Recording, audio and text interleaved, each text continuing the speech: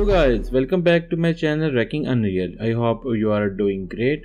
Well, today we are going to start our new tutorial, that is the Lost Island. This is the one of the best tutorials I have come up so far. You will learn a lot of things in this project, for example the layer blending, the displacement, the nanite landscapes and so much more. So here we go. This is the Unreal project browser. Go to the games, select the first person template. You can select the third person as well. It all depends on your likeness. So just make sure, just take this ray tracing. This is the project location, this is the project name. I will go for the island or Lost Island. Just create my project. Okay, our project has started. This is the default first person template we have. We need to create a new map for our project. For this, go to the content browser, right click, have a new folder called map, double click and just create a new level, call this island and just double click on it. So this is our new map. We don't have any lights in our map for now. For that we need to create the basic lighting setup. Go to the windows, this is the environment light mixer, and create skylight, atmospheric light, the sky atmosphere, everything. Okay, and then go to the very last of it and take this volumetric fog. Okay, now we need to have a landscape for our project. Just go to the landscape and select the size to the 127 into 127 quads and create new landscape. Go to the selection mode. Okay, so this is our landscape. Okay, so this is our landscape we have. Okay, just save your project frequently. Now we need to add an ocean to our landscape. For this, go to the plugins, type water, take this one, water extras as well, and restart your project.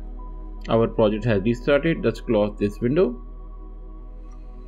Collision profile settings, just go to the very end of it, add entry to default Engine.ini. Just click this one and close this one as well. Open the content browser, go to the content map. This is the new map we have created, and this is the landscape we have. Okay, now we need to place the ocean in our project. For this, go to this plus sign, place actors panel, type water, and this is the water body ocean. Just drag this one here. You can just close this place actors panel. Just wait for the mesh course to be ready. After that, click on this and just drag this one like this.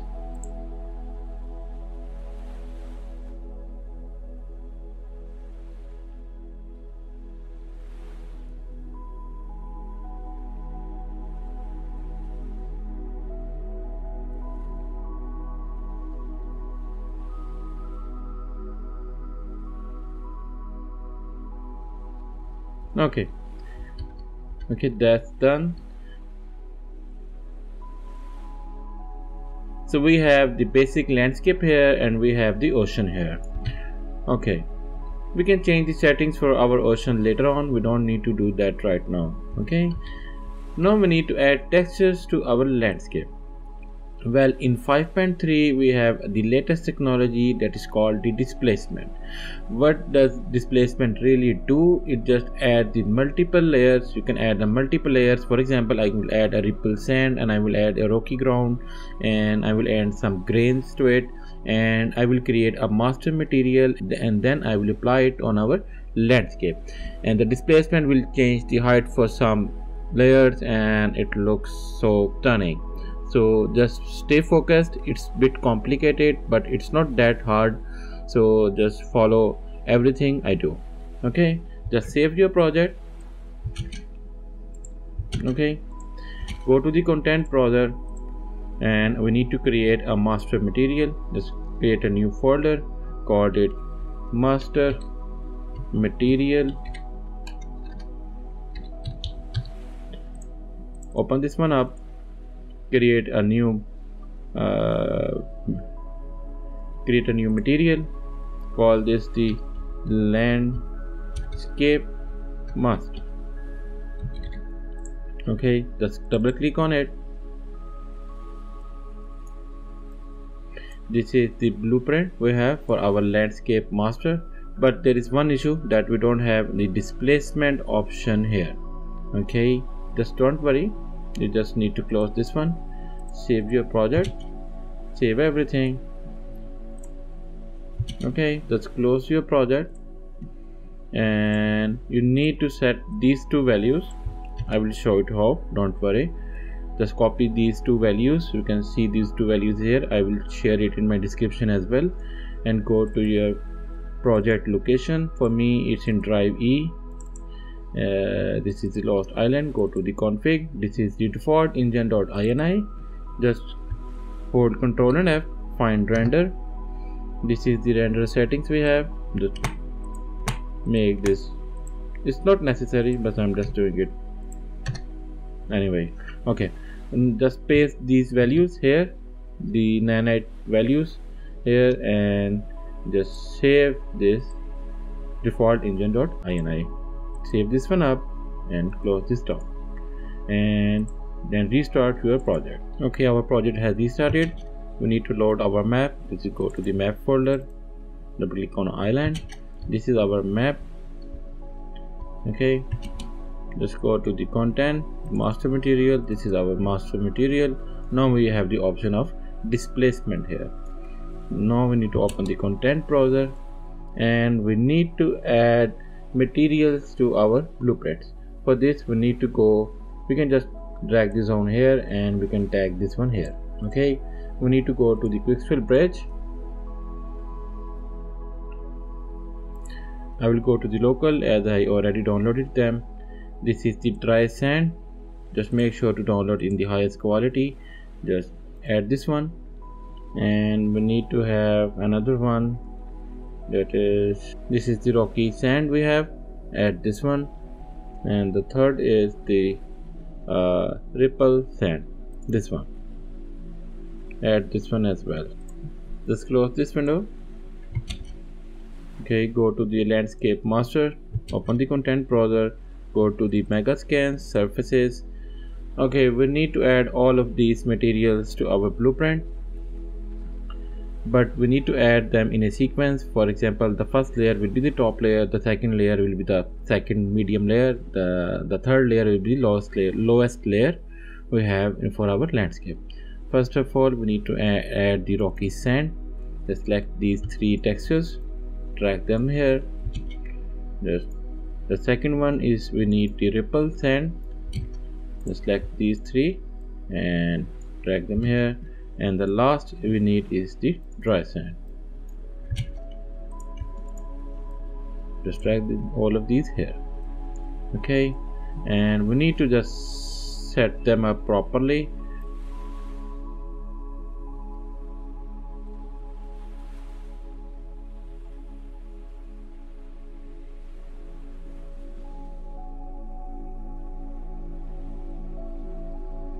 Okay, that's been done. Now we need to have some other nodes here. Just right click, and this is the layer coordinates.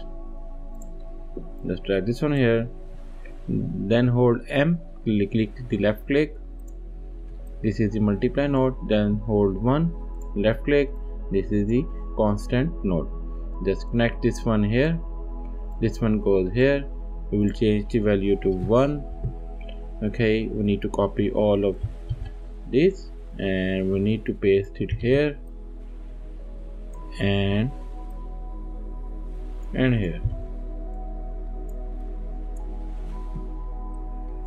Now we need to connect them with all the UVs we have.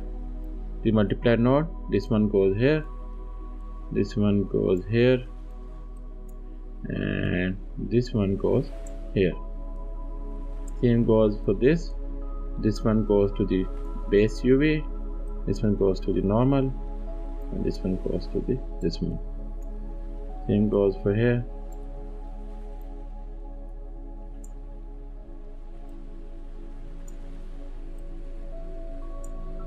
Okay.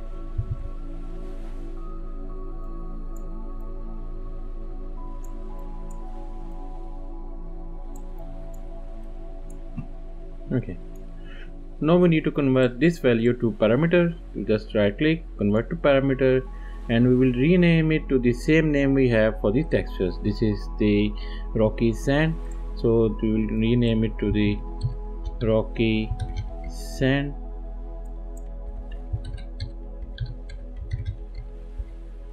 Okay, and this one is the ripple sand, and we need to convert it to parameter, and this is the ripple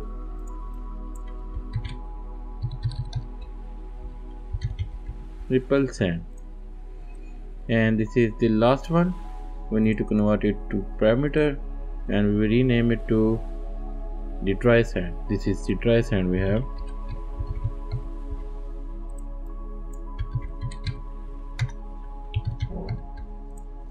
Okay.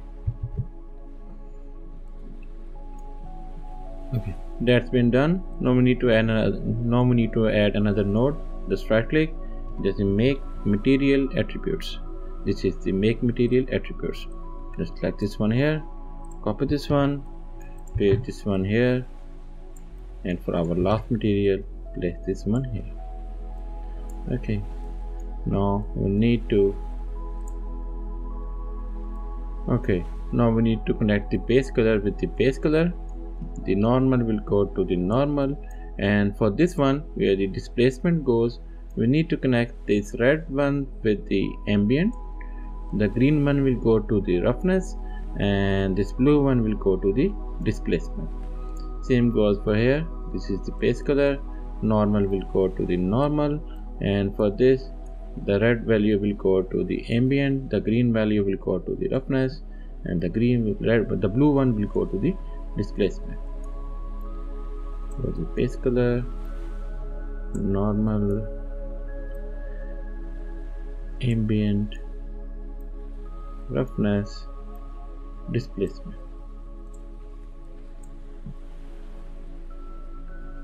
Okay, now we need to have another node. This is called the landscape layer blend. This is the landscape layer blend. Just select this one here. Okay, and we need to have 3 layers as we have 3 materials. So we have these 3 indexes for our landscape layer blend. When we need to rename it, we will give the same name as we have for our parameter, constant parameter. This is the rocky sand. Copy this name, select this one, go to the index. This is the first name we have. Okay, this is the second one. This is the ripple sand. Select this one, go to the index 1 and just paste it here. And for the last one we have the dry sand. Just copy this name, select this one, go to the index 2, and the layer name will be dry sand. Okay, so these are all the values we have. Now we need to connect these make material attributes with the layer blend. This goes to the rocky sand, the second one will go to the ripple sand, and the third one will go to the dry sand. Now we need to have another node called break material attributes. This is the break material attributes. Just connect this one here, and for this it's pretty simple. The base color will go to the base color, the roughness will go to the roughness, the normal will go to the normal, the ambient occlusion will go to the ambient, and the displacement will go to the displacement. Just save this one up, go to your island, okay, and open the content browser. This is the master material. Just right click on it, create a material instance. Okay, select your landscape. This is your landscape. Go down, this is the landscape material. Select this one and just click on this. Okay, don't worry, we need to make some few adjustments and it will go fine. After that, go to the landscape, go to the paint. So these are all the 3 textures we have. Just click on this create layer info, and then weight blended layer normal. Save this one up. Same goes for the second one and for the third one.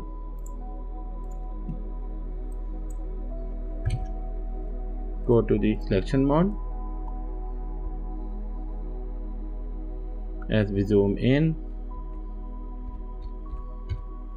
still we don't see the displacement here, but don't worry, it's pretty easy. Don't worry. Go to the landscape material we have created, select this attribute, and there is an option called displacement.